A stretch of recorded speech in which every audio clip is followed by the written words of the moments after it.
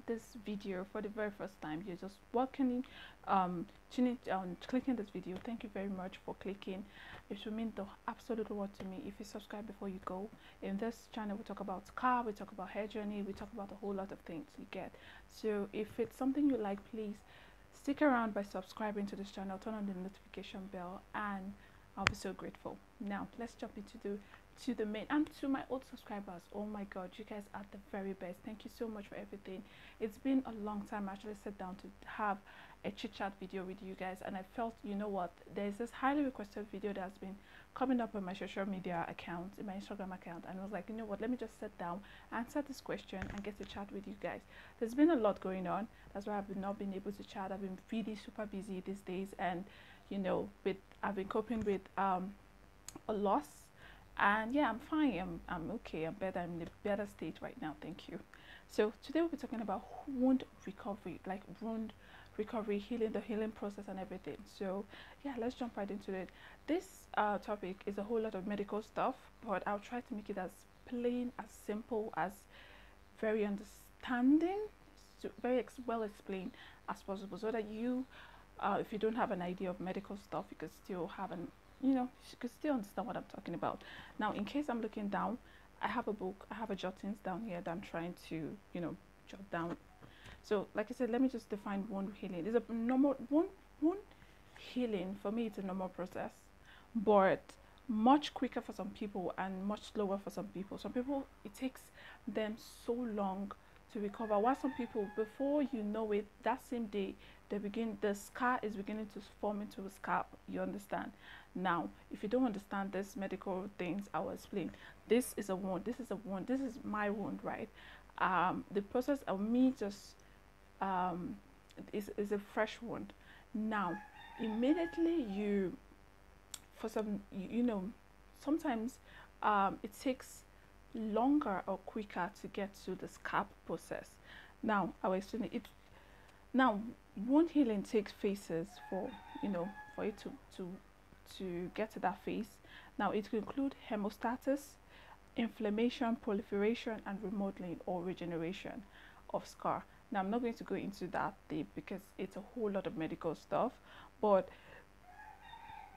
I'm going to go into much deeper into the factors that affect your wound healing. Number one is your skin type. You know there are 3 types of skin type or more. They're oily, there's oily skin, there's dry skin, and there is normal skin. Now wound, I'm going to go into much deeper explanation of this, how this your skin type might affect your healing process, but today we're just going to go into the factors. All right, so now your skin type might actually affect your healing process.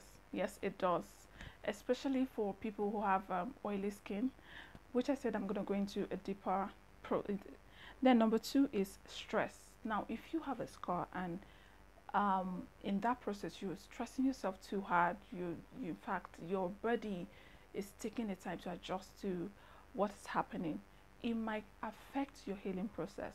You know, your stress level is going to affect, it's going to make the wound less, it doesn't recover as much quicker as is expected, because you've stressed your body to a point where it doesn't have that enough energy to actually do that. All right, you might not understand this. It's also a medical process, which I don't want to dive into that. No. Now, excess smoking and alcohol. Of course, you all know that the more you smoke, the more you drink, and you know that is going to really affect your healing process. So that's why I always advise my viewers that if you're doing a picosecond or you're doing a laser treatment, avoid all of this. Avoid some certain drugs, avoid some certain, don't even smoke. Just give it some time till you go back to whatever. You understand? Just let yourself heal naturally. Let it heal the normal process that it's supposed to heal, rather than being subject to some certain kind of things. All right, number 3 is number 4 is nutrition. Yes, nutrition is a bigger factor in your wound healing. If you're eating junks, like not healthy things, you might think it's not affecting it, but it does affect it. Now that is when you begin to like, oh, like, okay, let me take this, let me take for example, now you, maybe you mistakenly cut yourself, you understand, you mistakenly cut yourself, it's a bit deeper, but it's not that deep, you still eat your junks, you still eat everything, you won't care. But this, it might take some time to heal, but you will not even care. But when you become intentional with your scar removal process, you become intentional, that's when you watch it, you begin to like, oh, why is it not healed like this, why is it not healed like this, and you're still eating your normal thing. But you get, that's why you need to be very intentional when you start your picosecond laser. You need to be very intentional about what you put inside your stomach. I say this all the time. That is when you need your healthy, your fruits, your vegetables. They're really, really good. They're really going to help you heal faster. Then infections. Now, infection is one of the major things. If you have like an infection in your body, or your skin is exposed to, the scar area is exposed to infections, it might not make it heal fast. It might even make it worsen. You get, it might not make it heal faster. You'll just be nursing wound upon nursing wound. It will not really do anything. You just notice that it's been months, 2 weeks, 3 weeks of you having that scar, and it's not healing at all. Okay, yes. And number 4 is age. The more you age, the more it takes quite some time. The healing process becomes much slower than when like babies or toddlers or adolescents.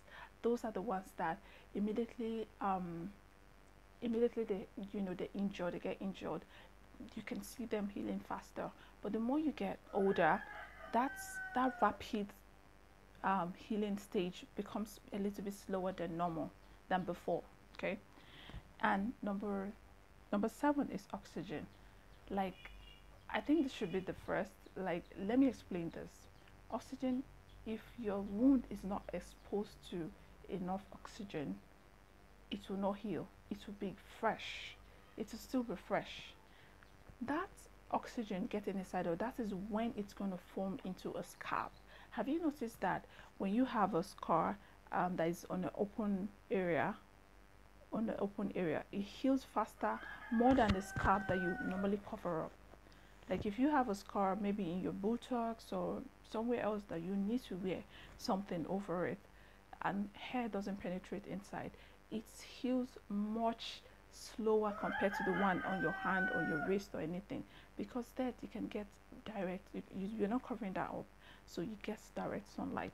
So oxygen is really, really, really good for a scar to heal faster. Then number 8 is this is like diabetes and other diseases like that. They help, you know, diabetes kind of reduce the rate of which you can have a scar for like months. It's not going to heal. Months, I tell you, it's not going to heal because of that diabetes, because of that disease that you have. So yeah, you need to watch all of this and just pick and notice, okay, just know that, okay, is this the reason why my scar is not healing faster? Is this the reason why my scar is not healing faster?